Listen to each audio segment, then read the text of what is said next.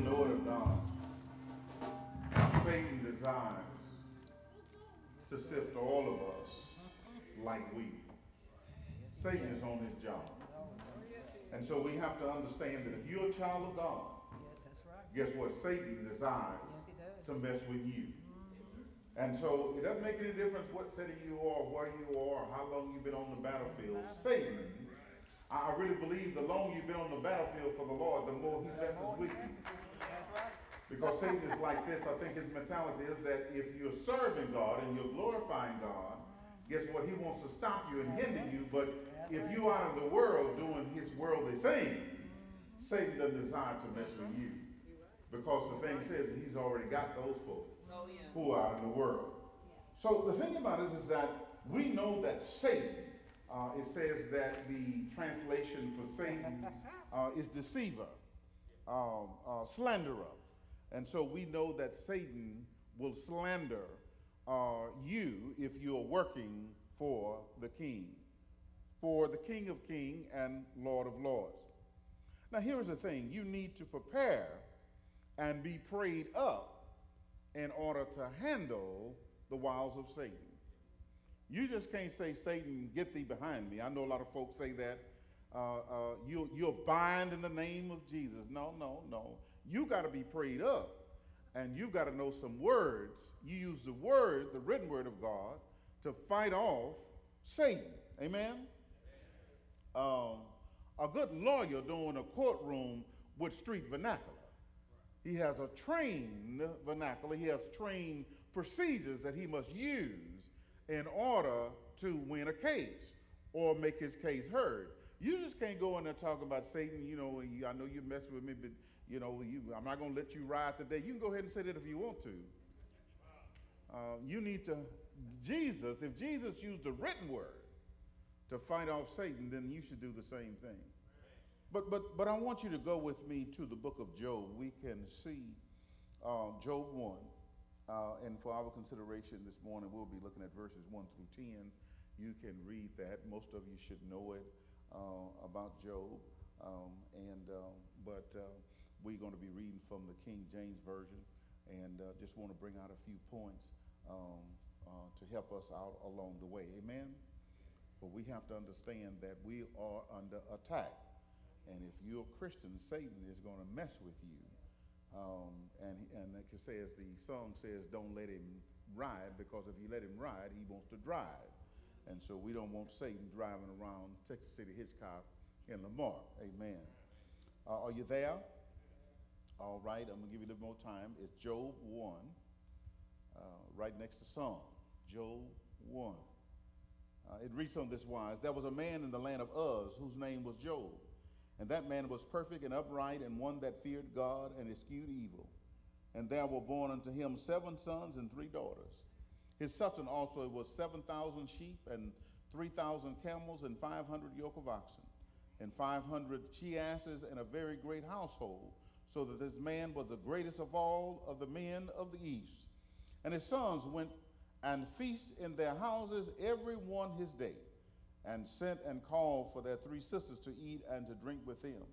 And it was so, when the days of their feasting were gone about, that Job sent and sanctified them, and rose up early in the morning and offered burnt offerings according to the number of them all.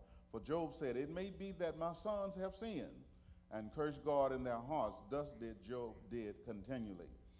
Now there was a day when the sons of God came to present themselves before the Lord, and Satan came also among them. And the Lord said unto Satan, whence comest thou? Then Satan answered the Lord and says, from going to and fro in the earth, and from walking up and down in it.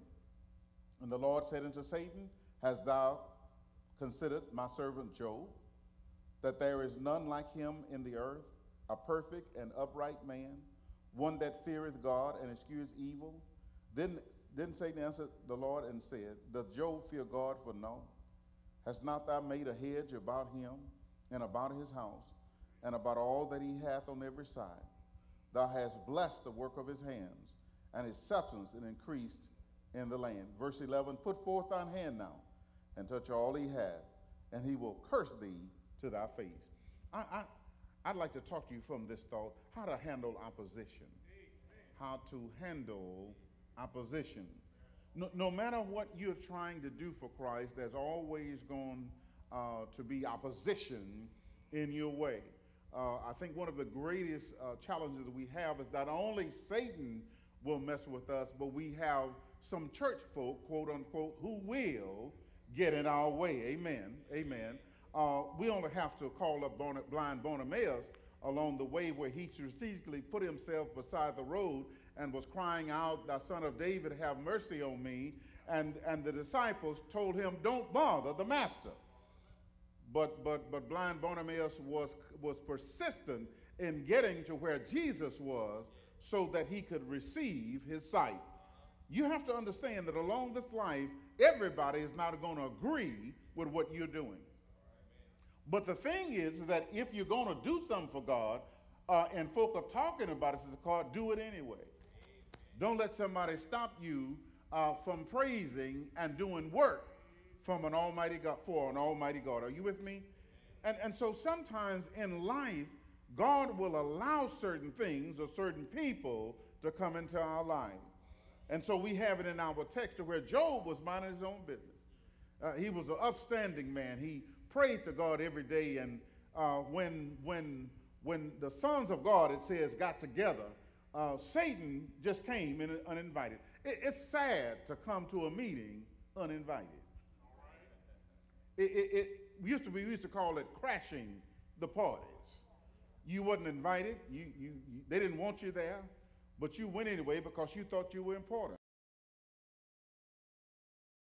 We have Satan who think that he's important to where God, see, darkness cannot push out darkness. Light can only push out darkness. And so what it is that Satan had no business showing up where Jesus and the sons of God were there to have a meeting. But that's what Satan does. He does not ask you to come in your life. He has to ask God. It's in the text. God says, or Jesus says, and you say God says in our life, Jesus says, you know, Satan has to ask me permission to mess with you. Yeah, he has to ask permission. So God allows Satan oftentimes to mess with us to test our faith. If a faith can't be tested, then a faith can't be trusted. And you have to understand that everything that we go through, guess what? Every now and then, God is testing our faith to see if we really believe what we're saying. Do you really believe what you're preaching, preacher? Do you really believe what you're teaching, teacher? Okay, I got a test for you. I'm going to let Satan rebuff you, and I'm going to see how long you're going to handle that. And so we have to understand that God is using Job as a test substance to show Satan that he can't win. You need to be prayed up. I can't say that enough, to where every day we get up, we need to pray to God to fix our day. He won't put no more on you than you can bear. But we need to acknowledge God, who he is, know that he can protect us from Satan. Satan desires, and guess what? He wants you, if you're serving God, if you're serving God and you really believe that God is who he says he is, and you've been serving him for a long time, Satan wants you. Because if he can bring you down, that will affect a whole lot of folk that's looking up to you. And don't think because of your lifestyle, other folk are not using you as a role model. As a Christian, when you sign on, you're a role model. And so Satan wants to get you and trip you up to where you'll throw up both hands. And the thing about it is, throw in the towel, but don't throw in the towel. Because if God sends you through trials and tribulations, guess what? He'll bring you through them too. And so Job says, Satan is on his job, trying to destroy men and women, boys and girls who serve the Lord, as well as those who don't know the Lord. He will tell you lies.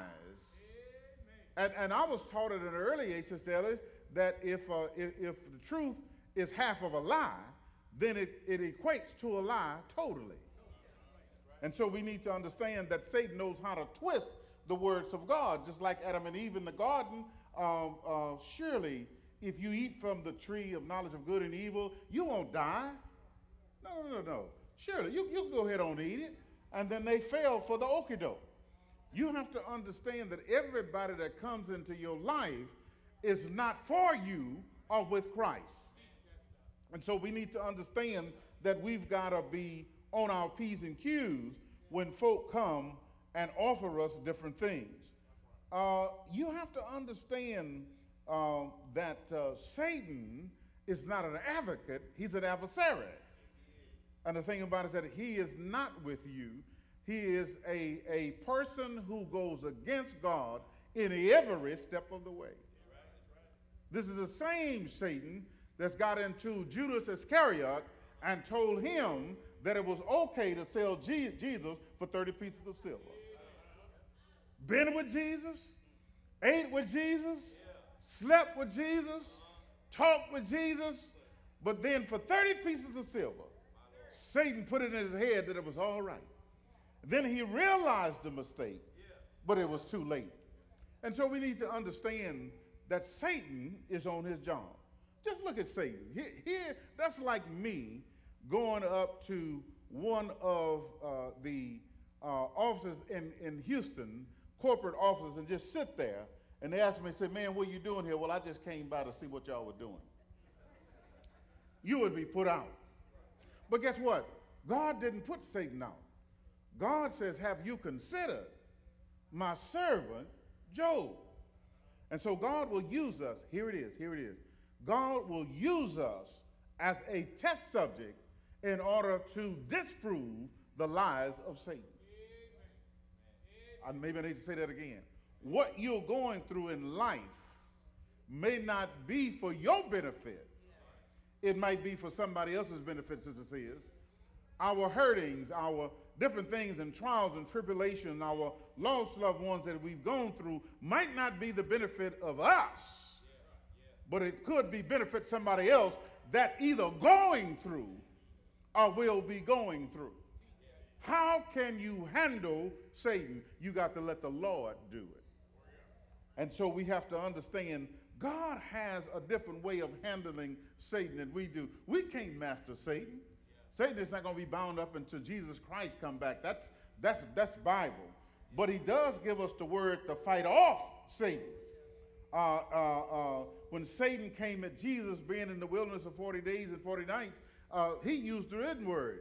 Turn these, Satan says, turn these stones to bread. He says, man cannot live by bread alone. He used the written word. If Jesus used the written word, what do you think about us? That's another thing. We need to know the written word. We need to study the written word. A lot of times we don't want to read anything.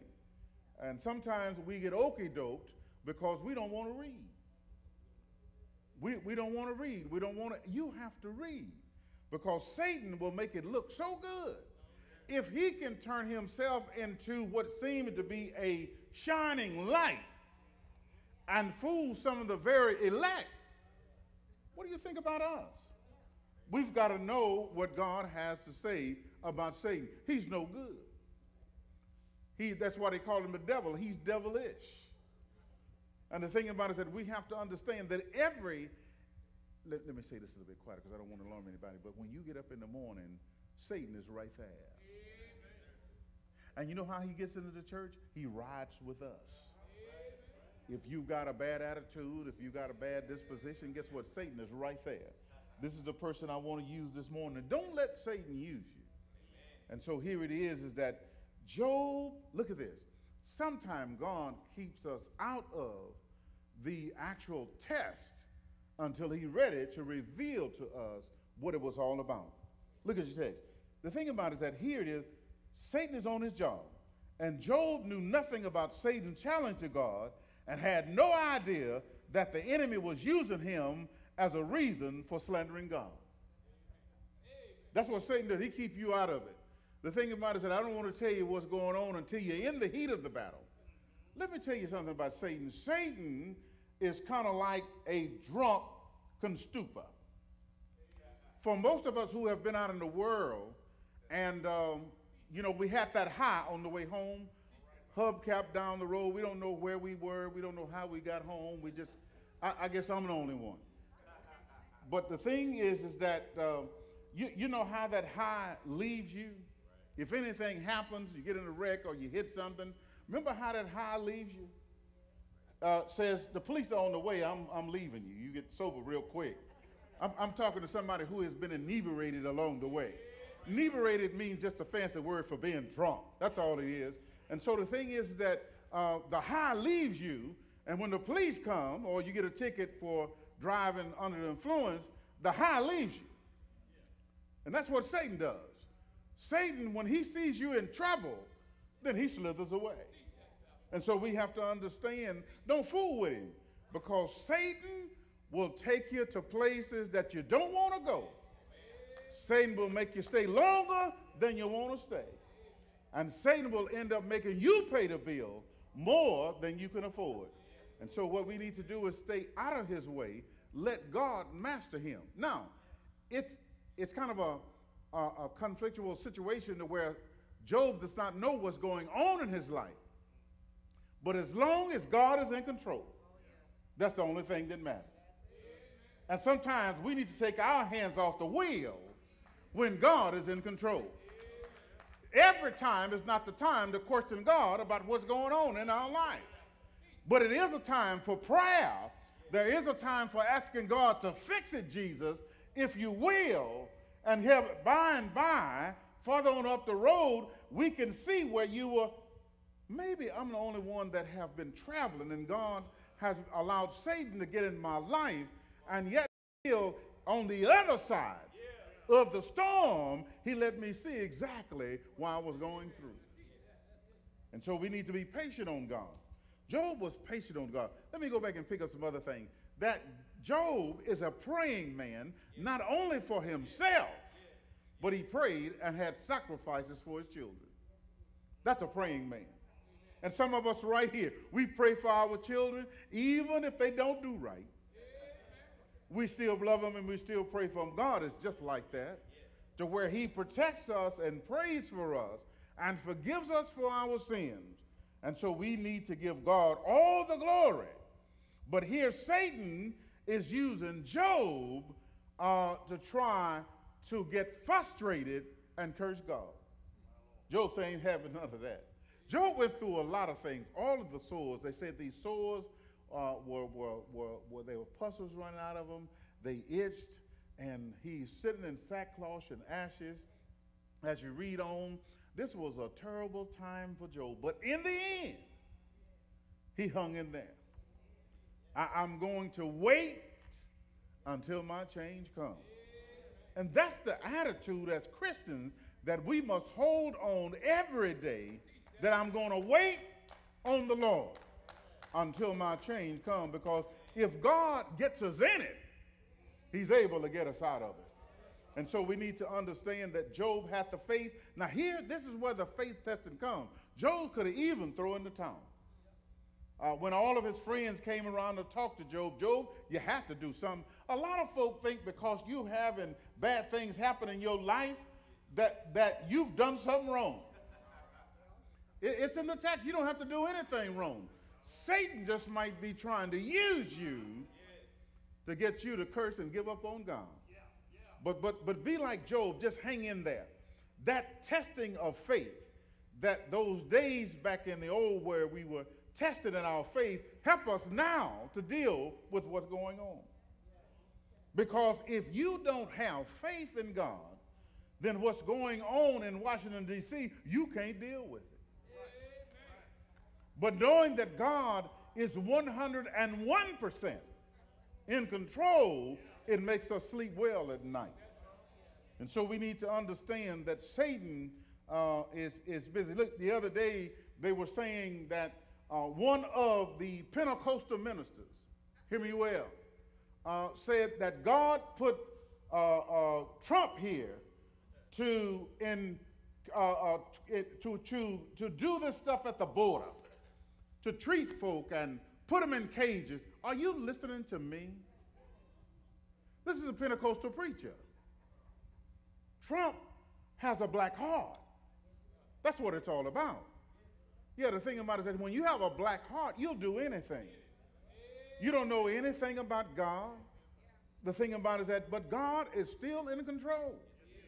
And so we need to understand, rather than worrying about what someone else is doing, we need to keep our eyes focused on the Lord. He says, neither did Job know that God was using his suffering to defeat Satan. See, when you've gone through, and I'm almost through with this, when you've gone through trials and tribulations, when you've gone through hurt, pain, and heartaches, and you come through it, you can tell somebody that Jesus is a friend of mine. He has brought me through many things, many times, many trials and tribulations, but guess what? I haven't given up on him, and he surely has not given up on me. So we need to understand that sometimes where God will use our faith and our suffering. You just had it the other day, Sister Carl. You just had those who were infected by cancer who gave up and gave a testimony about how good God is, that he's still keeping them, and that gives hope to somebody on the other side of the mountain who's going to be coming through the rough side of the mountain, knowing, number one, there's support for you. If you're going through, you need to call up some Christians who can really pray for you. You need to call up somebody that knows something about Jesus Christ. It says that we ought to fellowship with one another, but we ought to tell our troubles to one another. Now, I'll put a pin here, Sister Conley. We need to tell some folk who's mature enough to handle our stuff and not go back and regurgitate it to everybody down the road. Because everybody can't keep a secret. I told you the story about the man there was 3 men in a boat, and they was fishing, and they got to fishing, and fishing wasn't really biting that good, but they began to say, hey man, you know, I've been thinking about something. What gets you? What's your vice? One guy says, well, I every now and then I find myself, my eyes straying, and I watch different women go by. Not that I touch them, but I watch women. He says, are you old churchgoer, you? And you do stuff like that? He said, well, what's yours? He said, well, you know, every now and then I like to gamble a little bit. I like to go down to Kashada and do a little gambling, push a little buttons. And, you know, I used to pull the armband, but now they got the buttons you push. Some of y'all know about that. But anyway, the third person says, well, you know, I like to take a little nip every now and then. I like to take a little nip every now and then. He said, but I'm sure glad to know y'all what y'all are doing. He said, because my other vice is I can't hold secrets. And I can't wait to get back to let everybody else know what your vice is. You got to be careful how you pray and tell folk about what you're going through. Make sure it's a Christian who knows, and God is a God who will not reveal your situation. We need to understand that through his suffering, he defeated Satan. Because Satan says, if you take everything he had, that's the camel, that's the sheep, all that he has, his sons and his daughters, guess what? That's got to be devastating. And guess what? He held right there. No matter what I'm going through, Lord, I'm going to stay right there. That's faith. That's testing of faith. Job said, the wife says to him, you know what? You're going through all this suffering. You ought to just curse God and God. He says, you speak as a foolish woman. He's brought me too far. He's brought me too many circumstances and situations. He's brought me through many storms of life. I can't give up on him now. I'm not going to quit and throw in the towel now, because he's proved it over and over and over that he will bring us through if we hang in there.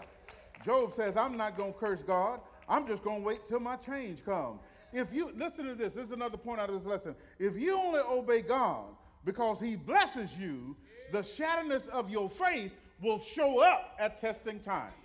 If you don't really trust God, if you don't know how to trust God, see, trusting God is when you have pains and ache over your body, and you still lay down late at night and don't worry about waking up in the morning, Sister Davis, but your anchor, your soul is anchored in the power of an almighty God, you can get some good night's sleep. Because you know that God has got you in the palm of his hand. A faith, again, that cannot be tested, not a faith cannot be trusted. When Satan tests your faith, Jesus Christ is the greatest advocate you could ever have defend you. He defends us pro bono. He defends us because he's already paid the price. Isn't it good to have somebody who you know can bring you out on the other side no matter what Satan throws at you? No matter what he brings us into, God is able to defend us. Because in my little law of mine, that you can't try a person twice for the same crime. And so Jesus has already paid the price for us. Isn't it wonderful to serve a God who is not only our advocate, but guess what? He defends us and feeds us. He leads and guides us. We should know that God is all right. He's an all right God, and he's there, Sister Ellis, to take us wherever he wants us to go. Now, like any highway, there are going to be some bumps in the road. When we were in Waco, they have a bad road system. We thought Houston had a bad road system. Waco needs some work.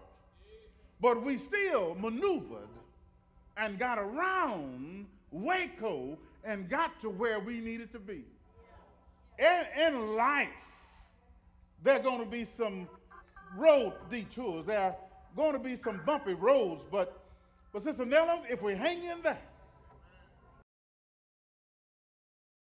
if we keep holding on to God's unchanging hand, guess what? He'll bring you through.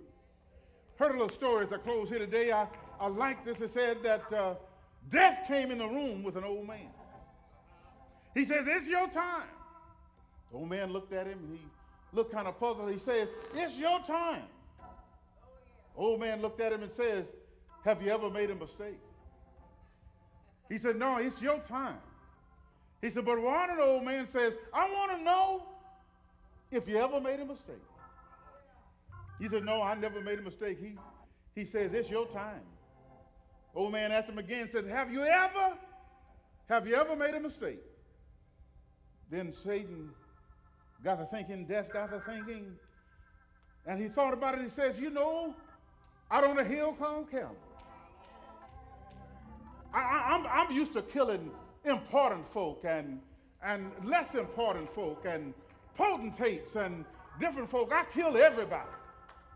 He said, that man that was on the left, I killed him and nothing happened. He said he died real quick. The man on the right, he says, I killed. It took him a little long to die.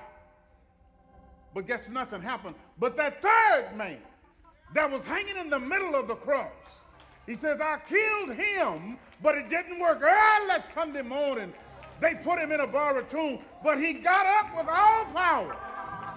He said, I made a mistake that time because he still lives. Jesus still lives. So I want you to know that Jesus is real. He's real in my soul. You ask me how I know he is. I can feel him every now and then moving on the altar of my heart. God is an awesome God. A God who never makes a mistake. So if you're coming around the rough side of the mountain, guess what? God can see you through. Some of us got some witnesses, Lois Wilson, that we've been up and down the rough side of the mountain.